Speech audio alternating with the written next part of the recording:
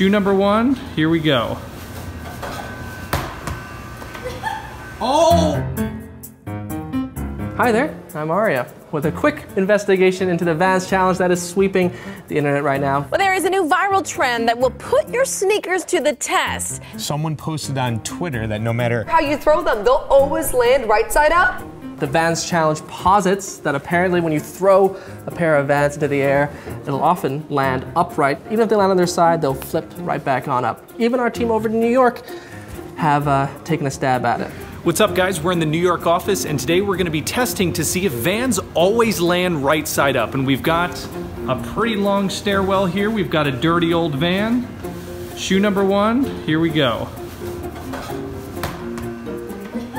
Oh! Eric, watch out. Shoe number 2 coming down, a little flip action. I'm risking my life. Oh my God, almost the same spot. It landed. But to see how accurate this challenge actually is, we conducted an experiment here on site. And we'll just cut to that footage right now. Hi, I'm Ivan, and we're out here ready to flip our Vans 3 times, and we're gonna see how often they land upright. Go, Megan, go. Oh my God.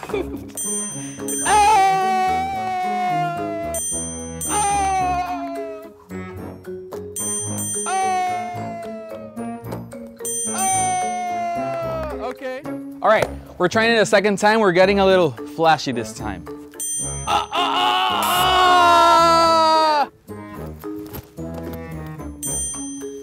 Oh man.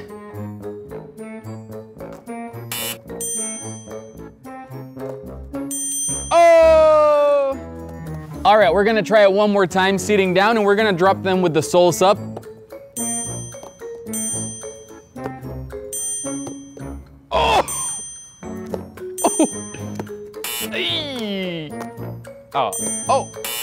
Oh, almost. Only 2 didn't work. All right, so it seems like most of the time it landed, sometimes it didn't, but I feel like it's just about the way you threw the shoe. The science in the soles, the weight distribution makes the science make them land flat, and that's why. I think it lands upright because it's so heavy. The bottom is super heavy that it always just wants to fall on that. Also, it's a skate shoe, you know? When you're shredding the gnar, you want to be able to land on your feet.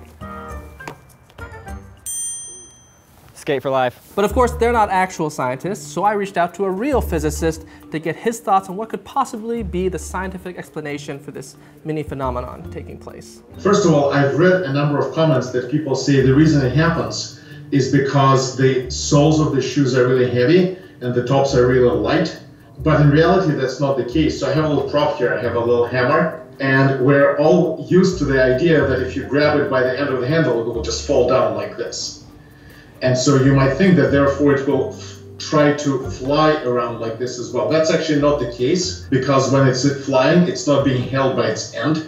In reality, things tend to rotate about what we call the center of mass, where they are completely free to orient themselves any which way. And the result is that when the thing is flying around, it's tumbling completely uniformly, and it's just as likely to hit the floor with a heavy part up as with a light part up.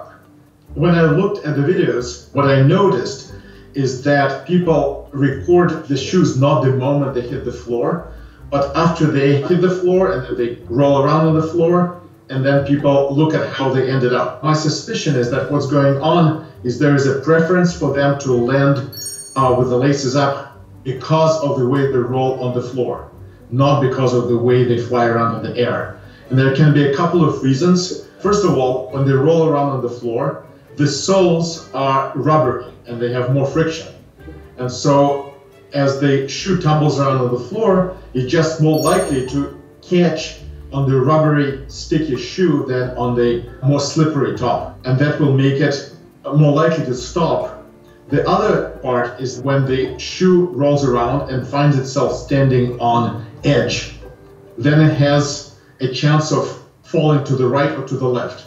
And as we all know, things will tend to topple over towards the heavy part. But again, it's not of the way it's flying around in the air, it's from the way that it rolls around on the floor. So the friction of the rubbery sole and the propensity of something to fall down into the heavier direction when it's standing on edge I think what might be behind this observation, if it really is something that happens, that tends to happen. So there you have it. It's not 100% a guarantee that the shoe will always land upright when you throw it, but it's a fun little challenge. And if you have an enclosed space in which you can chuck your Vans in the air, please feel free to do so and let us know down in the comments how that turned out for you. Until then, I'm gonna finish this Greek yogurt. Oh, I'm done. Thank God. Ooh, that's not fun. 15 grams of protein though.